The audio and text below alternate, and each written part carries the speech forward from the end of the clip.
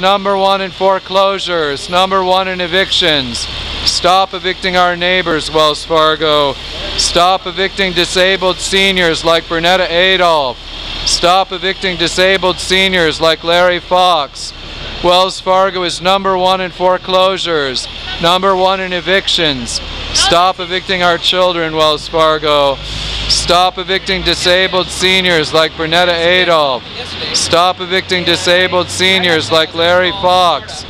Wells Fargo, it's blood money to earn off the backs of evicted children.